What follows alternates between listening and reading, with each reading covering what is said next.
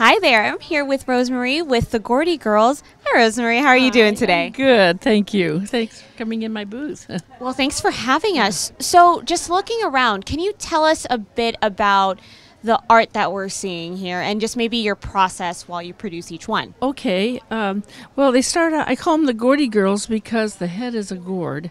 And then let's see, I'll get one down so we can look at it better. This is a Hawaiian one.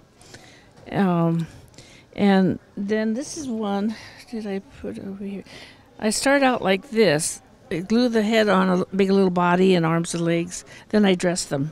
But I make them for all occasions, Christmas and Halloween and everyday girls and garden girls. And I even have brides, and little fairies. And they're just really whimsical, but they're fun to create and paint and sell, And I also paint. So I'm a painter. I've been painting for 50, 60 years now. Yes. And in 1970, I studied for 8 years with a Japanese master and learned watercolors on silk. But I work on canvas, and I used to do, had a huge porcelain business. I'm just a real mixed bag, I'll do anything. Very cool. So, maybe guide us through just a bit of your inspiration with producing these specific works of art. Why gourds and, really why the ornaments?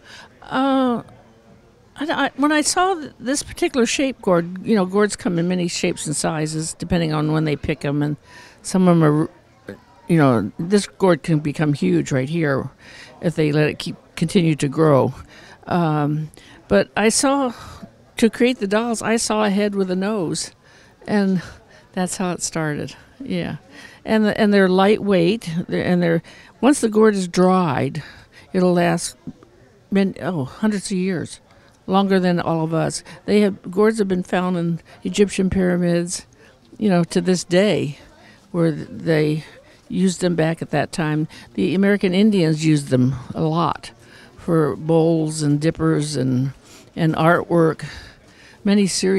I'm kind of not a very serious gourd artist, but I know there's a community of them, though. Oh, there is, yeah. I've done shows just for gourd artists, and the work is phenomenal for the serious gourd people. Well, happy holidays to you, Rosemarie, and good luck with the rest of the festival. Thank you for.